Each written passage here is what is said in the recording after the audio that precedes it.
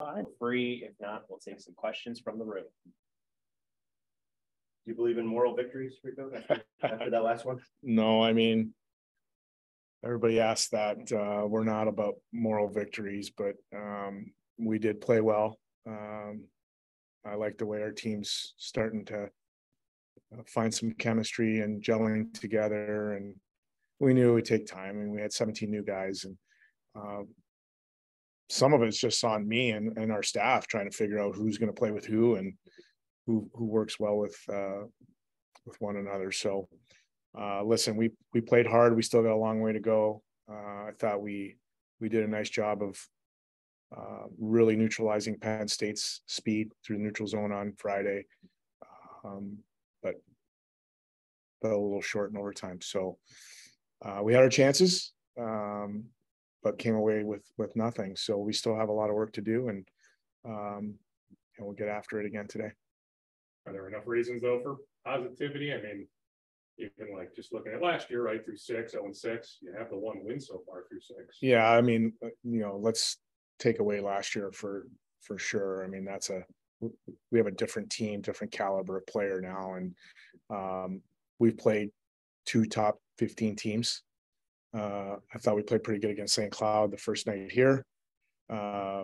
Decent game up there at St. Cloud. Played Fairbanks fairly well, who's beaten Nebraska and AIC and some good teams. And then we played Penn State, who's undefeated, who's top 15 as well. So I think we're way ahead of schedule from, where we were a year ago for sure. We still have a long way to go to get to that level, but we're definitely in games. We have more depth. We can skate with teams. We can be physical with teams, and we're young. We're dressing anywhere from 9 to 10 to 11 freshmen every night. So, and those are the guys right now that are kind of leading the way, which is good. We want that. So hopefully our older guys start stepping up a little bit, and our younger guys continue to do what they're doing. And we just work from day to day. That's our focus. We just need to really stay in the moment, really focus on the process. And as we do that consistently, we'll start getting bounces. Ferris, this weekend, I joked that Bob Daniels and his staff are among the guys who got together and decided that the puck should be around. You talk about some veteran guys who've been around college hockey a long time. Just what do you expect from when you play Bob's teams? Well, I've known Coach now for over 20 years, so he's had an unbelievable run at Ferris State. He's a great coach, great staff. All 3 of them have been there a long time. Great success, not only in CCHA, but WCHA, NCAA tournament, produced some pretty good hockey players. They play the same way. They play hard, they play fast, they're physical. In their building, things happen fast. You have to be on your toes. You got to be ready to go. So 17 new guys. I mean, is that always the plan? Yeah, as last year started to kind of progress a little bit, we felt like we needed to overhaul everybody, and having 12 freshmen and 5 transfers ended up being the number.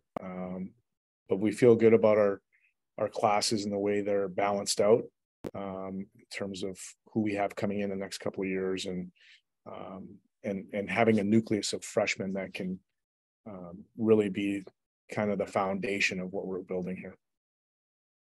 I know you would have one goalie that was injured, and you would had made that decision a little easier for you. I mean, what's the situation there health-wise now? Yeah, I think he's day to day, so expect him to be back real soon, and then we'll go from there. Obviously, he's got to get back to game speed and see some battles in front of him. You can't just throw him into the wolves. But our other 2 guys are doing a good job, and we like where we're at in terms of goaltenders. How are you holding up? I mean, your track record of success, lots of wins. How are you doing? I'm good. I like our team. I love our team. I like the nucleus of our team. I know what we're building here. this wasn't going to be a 1-year build. So, same time, it's tough, right? You want to win every game. It's, Friday was disappointing because we were so close and we played really well and we deserved better. But as I told the team on Friday, sometimes you're not going to get those bounces until you deserve those bounces. And the way you deserve those bounces is from practicing Monday through Thursday the same way, being consistent, taking nothing for granted, making sure the details are there every time you step on the ice, and then making sure you play on the first night of the weekend, not just the second night of the weekend. Once we get to that level, then you start getting bounces in overtime. You start getting bounces during the game where you're beating a team and you're outplaying a team. In the second period on Friday, we had 7 or 8 really good grade A chances and hit 2 posts. Those will start going in as long as we're paying attention to detail throughout the week and our work ethic continues to be consistent. That's the formula in college hockey. You can't we're not going to be a team yet that can show up on Friday and Saturday and win games. We're going to have to work our way through it.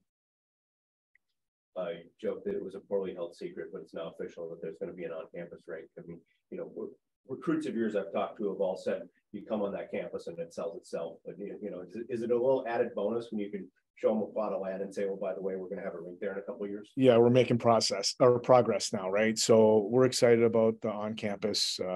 We got a lot of work to do here in the next few months, but I think everybody's excited and the energy and what it could mean for our program and our women's program, and really just the university and the community and being a multi-purpose facility, I think will add to our prestigious institution, add to our student body and our alums and our community. If you get to make one addition to the blueprints, just for you, what are you picking up?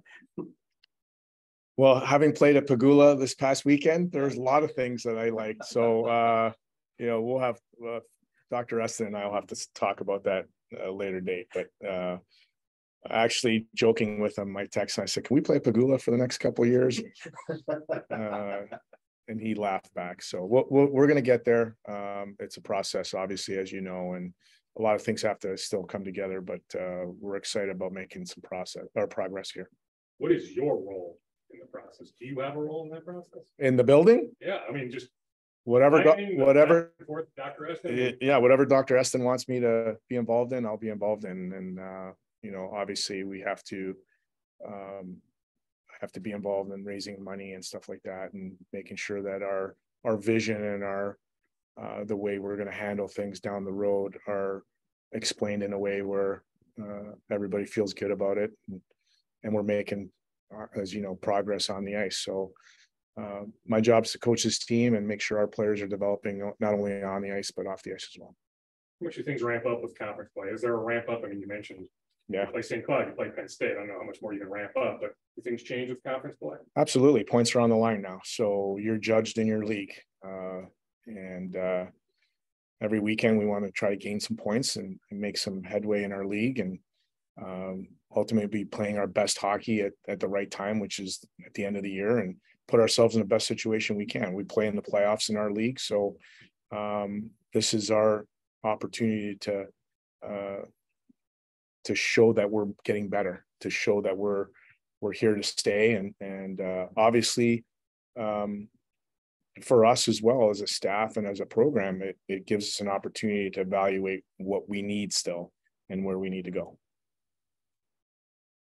You talk a little bit about the charm of sorts of college hockey, going to towns, going to a place like Ferris State, and hockey's so big there, and the atmosphere you're going to play in. What's that like? Yeah, it's awesome, right?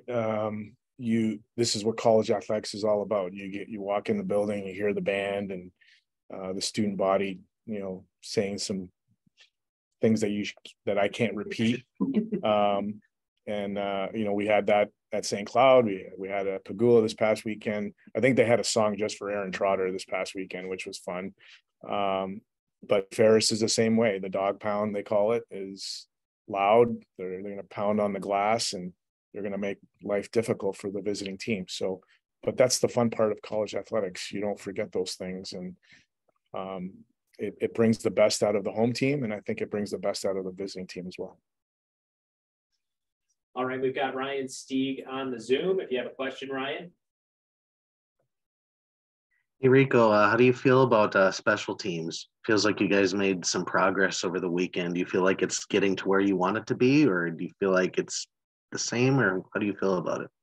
No, I think Ryan, our step in the right direction for sure. Our PK has been, I think, fairly consistent from the start. We've given up a couple 5-on-3 goals, which is tough for anybody, but I thought our power play moved the puck as well as they've moved it all year. We moved some guys around, we changed a scheme or two here and there, but we did get a power play goal on Friday, which was important in our in the direction that our team was going in terms of how we were playing. So, I always talk about making sure that our power play gains momentum.